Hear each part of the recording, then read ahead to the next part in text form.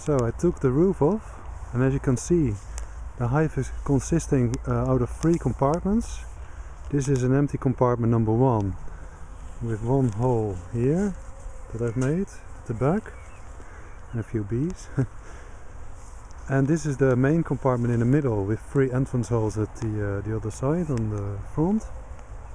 And this is 1 compartment where you can hive another swarm. I haven't put the top bars in yet. And I put these old shirts on here to keep the warmth in. And then what I can do is move this follower board back, and then you can see all the bees. And the bees are in there. And there. Let me just get this. They're sitting at the back of the hive, as you can see, or maybe you can see. So they're definitely going to stay in here and build comb.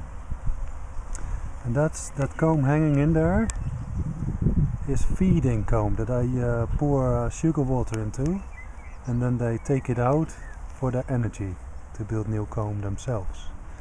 Look, that's the entrance hole in there, they're coming in from there. Okay, that's it for now.